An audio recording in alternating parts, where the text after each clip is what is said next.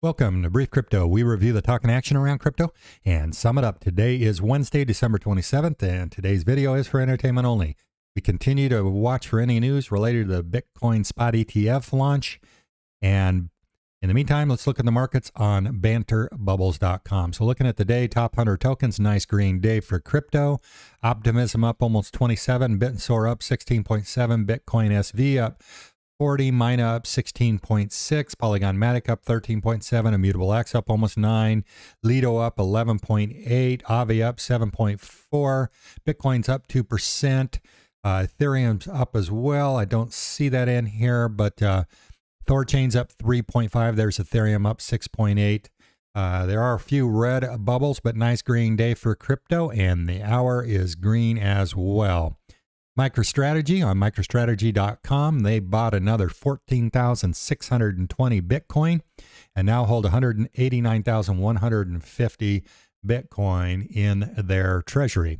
On CryptoPotato.com, the compromise made by Grayscale in response to the SEC's cash-only orders highlights the regulatory challenges. Grayscale has submitted a modified S3 filing for the conversion of its GBTC, the Grayscale Bitcoin Trust, into a spot Bitcoin ETF. On the same day of its surprising leadership shuffle at Digital Currency Group, their parent company, the asset manager reportedly reached a compromise by agreeing to adhere to the U.S. Securities and Exchange Commission stipulation for cash-only creation and redemption. Looking at Bitcoin, we continue to watch. Right now, it's still just consolidating in this bullish triangle that it's in. Currently moving up, it bounced right off support of this bullish triangle. And so we were looking at several scenarios on what could happen, possibly consolidate in this triangle until the beginning of the new year. We could possibly see another drop, maybe down to the 0.5 Fibonacci or even the 618, the golden pocket. Possibly, and then bounce back up. Could see a decline below that, but we think that is unlikely going into the new year. We also could see us break up through this resistance up to the upside, maybe get up into that 48,000 range. But all of these scenarios are good news. Even if we get a further retracement, it's just a buying opportunity. I would love it if we got down to this 37.5. I'd be buying more. So not financial advice, not a financial advisor, but we're looking at several scenarios. We think the most likely is, unless we get some more news related to the Bitcoin spot ETF, that it's probably, or the most likely, in our opinion, is that we would consolidate within this bullish triangle. Looking at market cap, so total market cap and then others, which is total market cap minus the top 10, we're seeing a sharp increase in tokens that aren't in the top 10 by market cap. So total's kind of following along with Bitcoin, but we're seeing this others really shoot up. And if we're measuring from the halving 3 post-peak low, it's up at 163% since then, the others market cap. So if we come in, say, to about November, you can see it really shoots up. Total's only up 28, about the same as Bitcoin, up 22.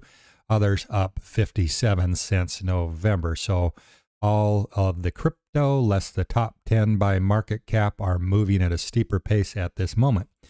And so looking at Bitcoin on the monthly, Bitcoin is up 14.32% in this candle that's going to close in 4 days, 8 hours.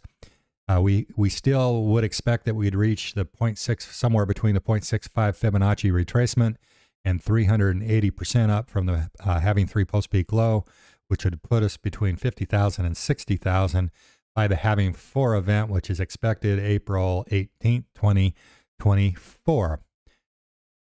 Looking at the Bitcoin box chart, we drew a resistance line from a little bit below the peak in halving 1, considerably below the peak in halving 2, a little bit below the peak in halving 3, so touching on all of those. And if we follow that same resistance trend, that'd put us up around $500,000 Bitcoin by the end of the halving 4 cycle, which we would expect, if we follow the past cycles, to be around the end of October 2025. Ethereum making a nice move right now.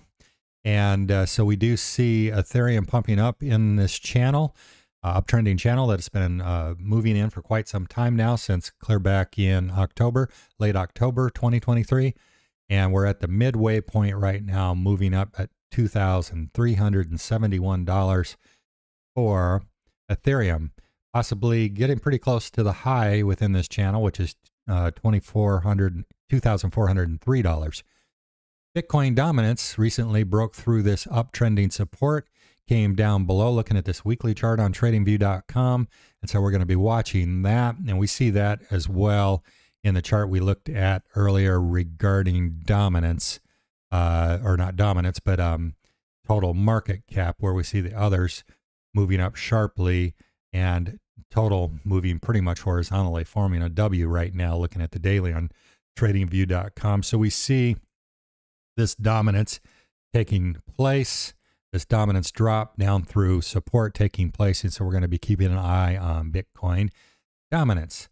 Looking at further news on crypto.com, Say continues December rise with yet another all-time high. So Say is retraced from that all-time high of 54 cents, roughly 53.8 cents, right down on support, previously resistance. And so we'll have to see if it bounces off this and continues to recognize this previous resistance as support for Say. But looking very good right now, and so we're going to continue to watch. But we have got a nice drop down from the 53.8 cents down to 44.8 cents at this point. Further news on utoday.com, XRP and Cardano score new major listing on Binance amid epic announcement.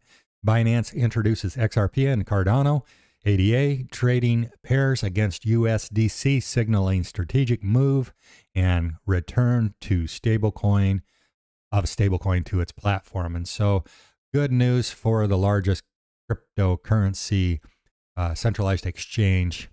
And so this is all good news for Cardano and XRP. Looking at Cardano and XRP compared to Ethereum, since relatively the same amount of time before the Halving 3 event, so about 16 weeks before the Bitcoin Halving 3 event, and now we can see XRP's up about 177, Ethereum up 1,474, and Cardano up 1,528. Cardano had a much steeper rise in the last cycle, moving into the peak, which was November 8th, week of November 8th, 2021.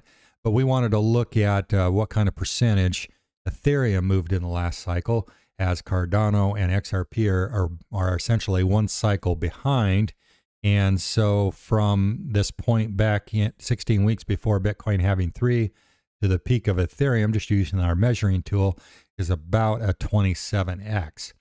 So if you believe that Cardano and XRP can do what Ethereum did last cycle, then that would be somewhere in the 27x range. But we're starting to see some good moves in Cardano, and even Ethereum starting to move up. So we're going to be continuing in the new year into looking at our big dollar themes, what we think will be big dollar themes in the Bitcoin Halving 4 cycle. Top on that list being gaming infrastructure, then DPN, decentralized physical infrastructure networks like Chainlink, the Graph, things like that, and then particular gaming, which hard to pick who's going to be the big winner in that space. The first big winner, then artificial intelligence, GambleFi, and real world assets, RWAs. So we'll continue that in the new year. So thank you for joining today's Brief Crypto. If you like today's video, please subscribe, hit the like button, the notification bell, and share it with others. Today's video is for entertainment and education purposes only. We are not financial advisors. You should always do your own investment research.